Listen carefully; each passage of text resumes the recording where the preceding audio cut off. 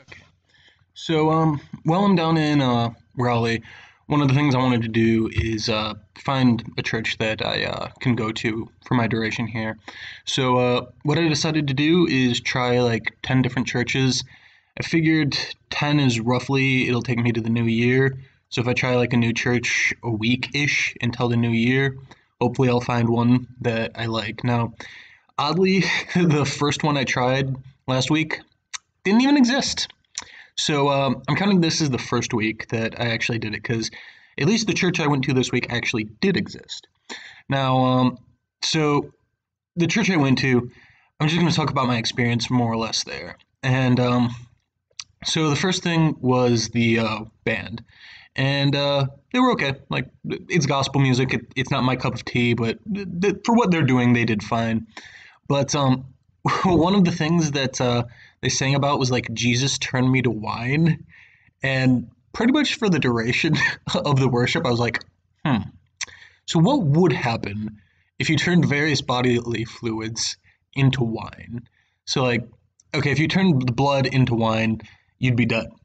If you turned um, stomach acid into wine, you'd probably die. But if you only did it suddenly, that might actually be processable. It might be painful, but you'd be processable. The one thing I do kind of want to look into is how much saliva do you produce?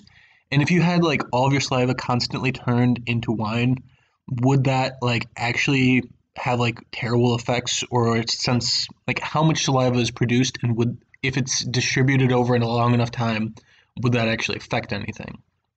But so yeah, that that was what I was thinking about through most of the worship ceremony, because like Jesus turned me to wine is just such a weird lyric that I was like, but then you got to the like the actual pastor. Now they had a visiting pastor, but still, overall, I think for a first like church to go to, it's exactly what I needed. He had like a very good talk on like community and finding which parts of the church you are like most connected to. So we're all brothers and sisters under the Lord, but some parts are going to be closer to others. So yeah.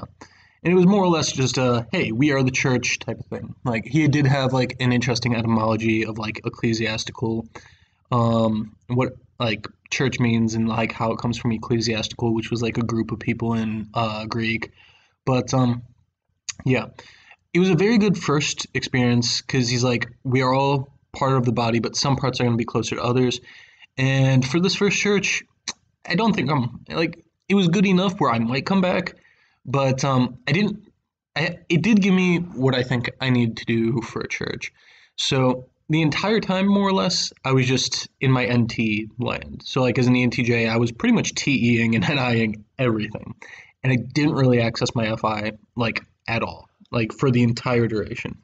The only part where I did kind of access like my motive side was towards the end.